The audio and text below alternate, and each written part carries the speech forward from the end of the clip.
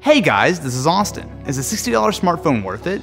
There are actually quite a few choices at this price point, and to kick things off, we've got the Alcatel Pixi 3. Get into the unboxing and you'll find the phone itself, the power adapter, a pair of headphones, which while cheap are a nice inclusion, the micro USB cable, and the 1780 mAh battery. Pop the back off the Pixi 3 and you can easily install the battery. This is also where you'll find the slots for the SIM, along with the micro SD card up to 32 gigs. Next up, we've got the Blu Advance 5.0. Get into the box and you'll see the phone up front along with the power adapter, USB cable, and the 1800 mAh battery. The Advance immediately looks and feels nicer than the price tag would suggest, especially in this white finish. Pop the back off and you'll see the dual SIM slots, which is a nice plus, on top of the micro SD, which can handle up to a 64 gig card. Last but not least, we've got the ZTE Maven, which at first glance looks almost identical to the Pixi. Like the others, it comes with a micro USB cable, power adapter, and the removable rear cover. The battery isn't replaceable, but you can install a 32 gig micro SD and the SIM here. The real question is, what's it like to use a $60 phone?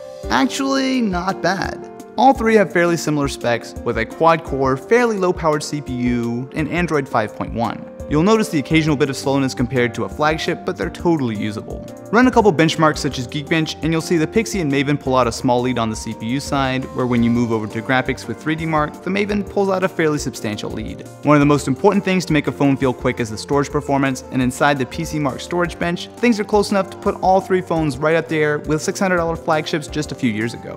Even though the Blu Advance is the weakest on paper, you'd be hard-pressed to notice the difference in real use. Most games like Badland run no problem.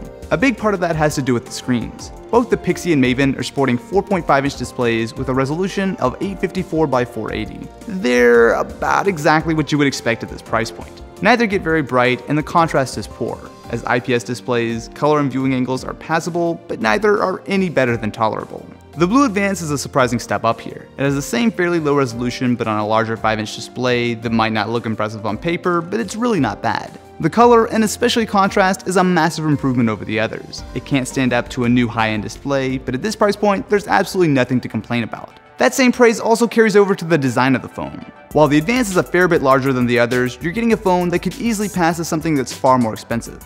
Unlike the hard, cheap plastic on the Pixi and Maven, you get a soft-touch fake leather finish on the Blu. It's also quite a bit thinner than the others, which paired with the nicely tapered edges gives it a much nicer feel in the hand. All three do have fairly unimpressive rear-firing speakers and pretty large bezels, but you'll find on-screen Android keys on the Advance compared to capacitive keys on the others. With all three running Android 5.1, the software side is pretty even. The Blu and Pixi both have very lightly skinned builds with minimal additions, where the Maven has seen larger changes, including quite a lot of bloatware. The bigger issue is storage, where you'll find 8 gigs on the Maven. The Pixi and Advance only come with 4 gigabytes out of the box. A micro SD card is a good idea for all of these, but it's basically a necessity when you've only got 4 gigabytes to work with. It's a similar story when it comes to RAM, where the Maven and Pixi have a full gigabyte, the Blu skimps a bit here with 768 megs of memory.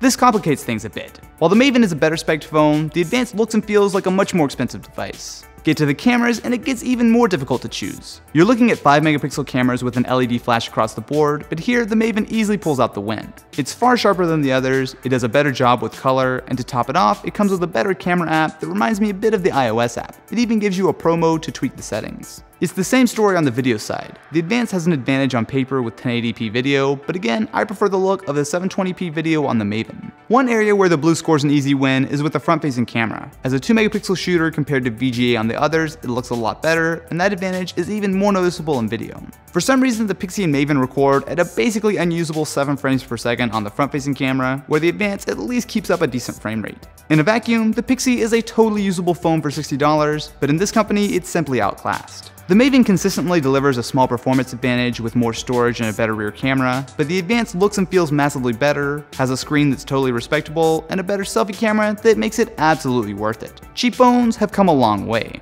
So which one would you go for? Let me know in the comments below and I will catch you in the next one.